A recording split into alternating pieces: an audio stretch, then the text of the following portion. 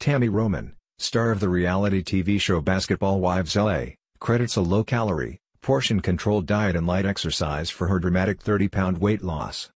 The 5'9" Roman, who once tipped the scales at 185 pounds, says her weight loss was primarily motivated by a desire to take control of her health after being diagnosed with type 2 diabetes in 2014. "I love food," Tami told Shape magazine. "I didn't want to lose that part of me, that part that makes Tami, Tami. I needed to find a way to infuse that with a healthier lifestyle."